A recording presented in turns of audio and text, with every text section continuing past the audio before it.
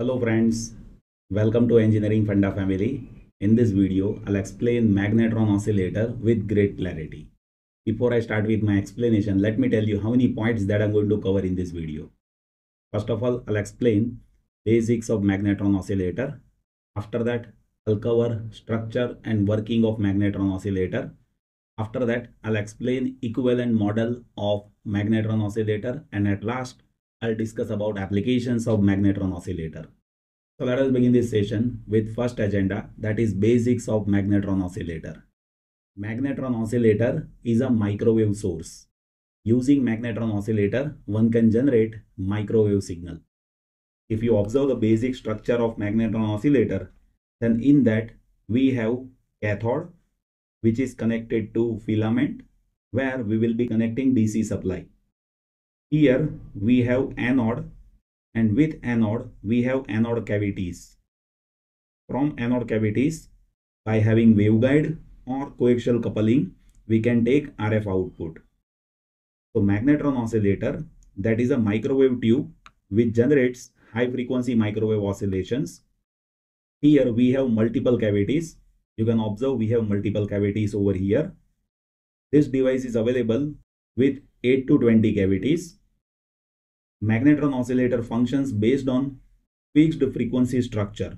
So based on structure, its frequency of oscillation is fixed. It is available with the frequency range of 0.6 GHz to 30 GHz. So you need to understand this. See, Magnetron oscillator, that is having well-defined fixed frequency, and its frequency is based on its structure. Based on its structure, available frequency range is available from 0.6 GHz to 30 GHz. Magnetron oscillator is widely used in many applications, like one can use it in radar system, in microwave oven also we are using it, as well as in various communication devices we are using Magnetron oscillator as a source. Now I'll explain basic structure of Magnetron oscillator. Magnetron oscillator is multi-cavity device, and those cavities are there inside anode. If you observe the structure, then here we have anode, and inside anode we have anode cavities. With this given Magnetron oscillator, in total 12 cavities are there. Here at center we have cathode, and this is top view of this Magnetron oscillator.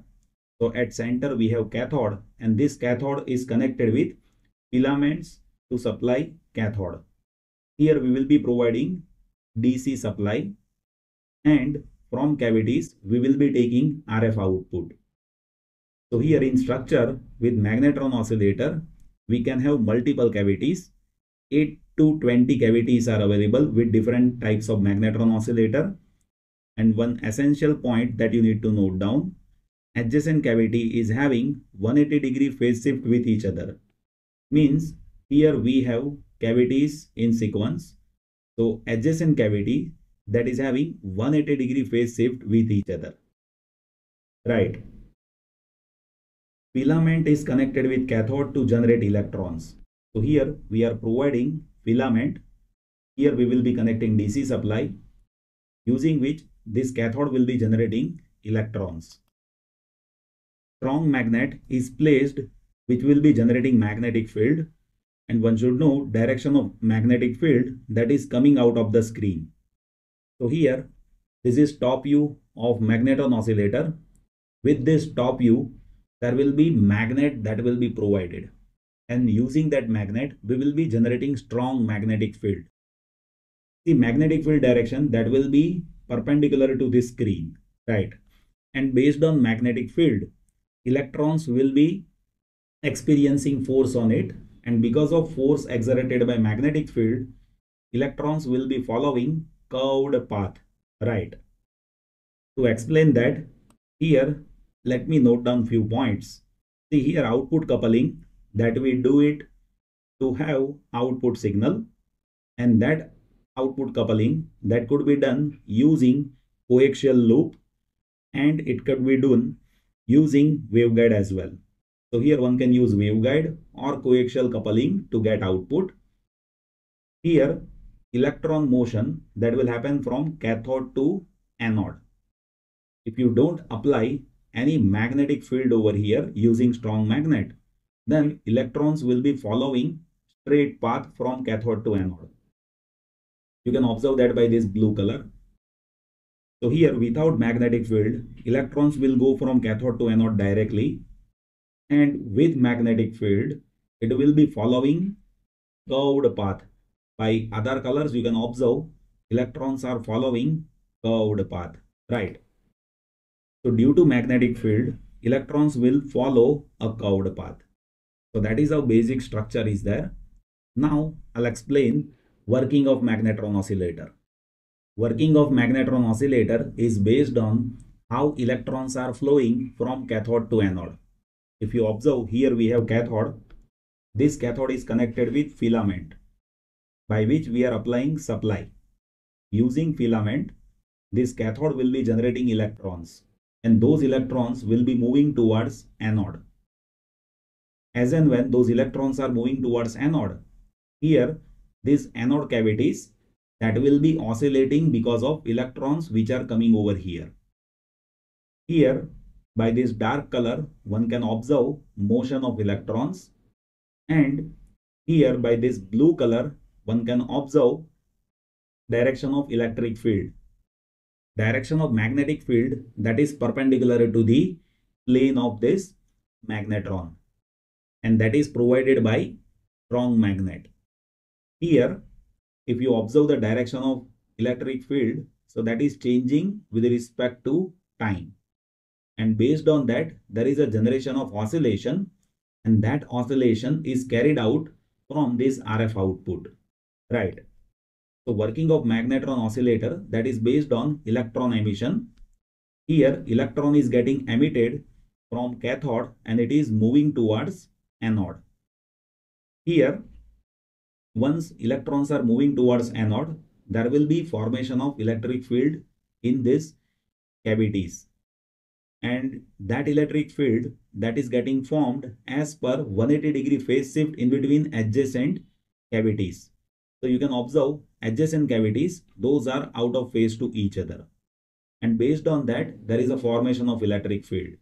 By blue color, one can observe electric field direction that is changing periodically. So here magnetic field interaction that happens with electron, those electrons are moving from cathode to anode, they are experiencing magnetic force.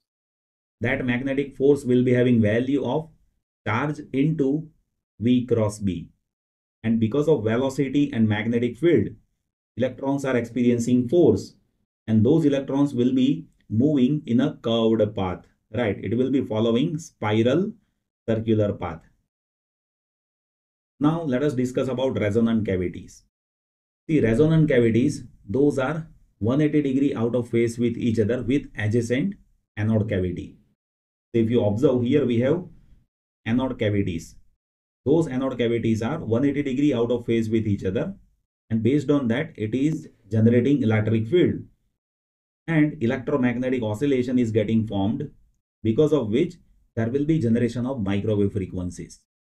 And whatever microwave frequencies are generated, that we will be taking out from RF output.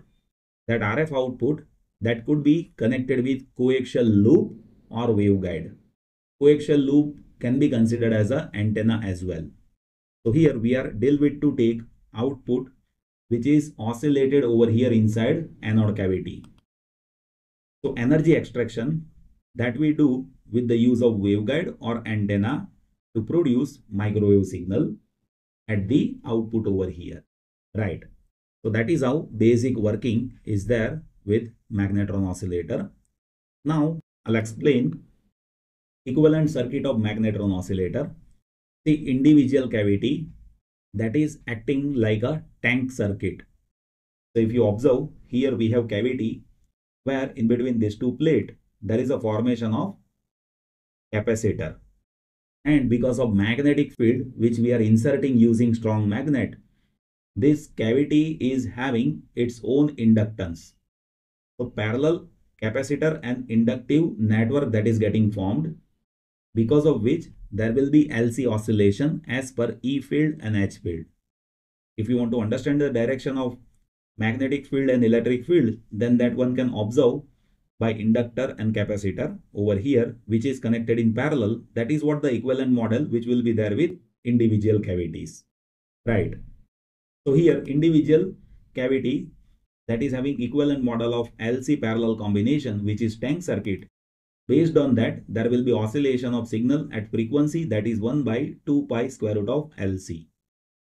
Now, I'll discuss about applications of magnetron oscillator. The magnetron oscillator that is providing microwave source. It is used in microwave ovens.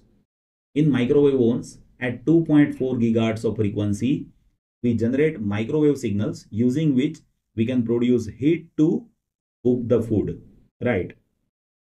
It is also used in radar system. In many military and civilian radar for detection of object and detection of distance, we use magnetron oscillator as a source. It is also used in many communication system. In order to have long distance communication, we need high power source, and that could be achieved using magnetron oscillator. It is also used in industrial heating. In some applications where we need to have heating without any contact, we can use magnetron oscillator, right? Like in some applications, we may need drying and melting material without any contact. In that situation, one can use magnetron oscillator as a source. So that is how magnetron oscillator is used in many applications. I hope you have enjoyed this session, and still if anything that you would like to share, just note it down in comment section. I'll be happy to help you. Thank you so much for watching this video.